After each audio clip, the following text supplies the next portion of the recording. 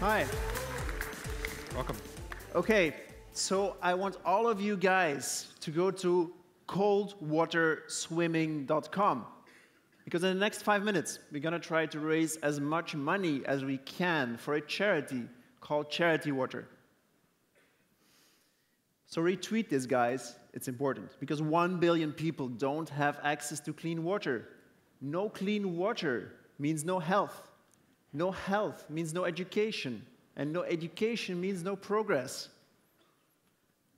But luckily, we can change that because 20 bucks will buy clean water for one person for 20 years. That's amazing.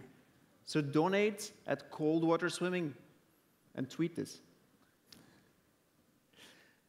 Because if you don't have access to clean water, you have there's no future. You're merely surviving. You're not living. No education, no economical progress. And me, well, I live pretty much like this in the Alps. My passion is swimming.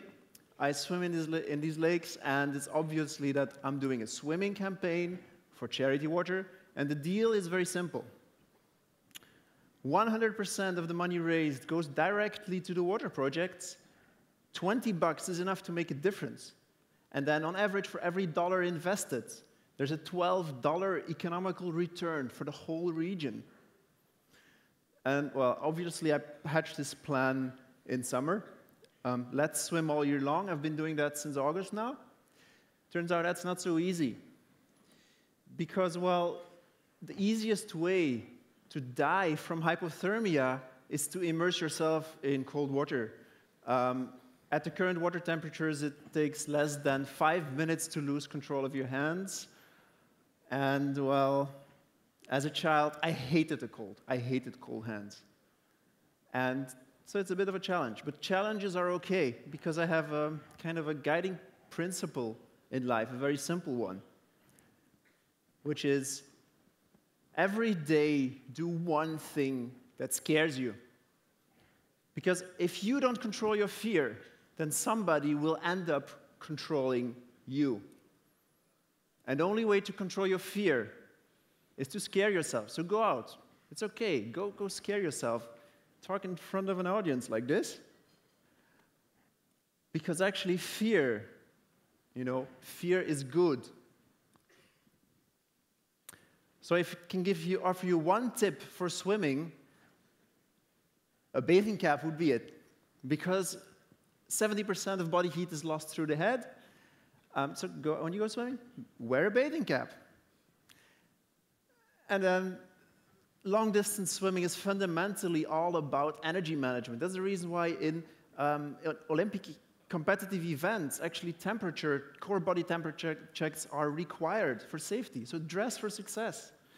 And then when your head hits the water, you will gasp for air. You can't control it. And then you will start to hyperventilate. So basically, you can't really swim. So you have to learn to control that. That's possible. And if you do swim in cold waters, please just swim regularly, like go out every day, because you will build up a layer of fat, like this guy here. And I really like this guy, because, well, we share a secret. Swimming in cold water gives this really amazing high. Okay, when I have been swimming in water, I will feel energized all day. Okay? So what I do to motivate myself is I like to track my progress. And I built a little tool to do that. It's very simple. I feed this kind of dashboard with my activities, and I do that on Twitter. I use a very simple hashtag syntax, like here, swim 5 minutes. It pops up on the dashboard. The dashboard is public, which is good, because you have to make your fears, you have to make it public, so your goals should be public. And then finally, like Tiger Woods, I like women and I like money. But I don't share my woman, but I do share my money with Charity Water. So please sponsor me. So to recap, first, donate to Charity Water. Second, do one thing every day that scares you. I did now. And then third, wear a bathing cap. Thank you. Okay. Thank you, Francis.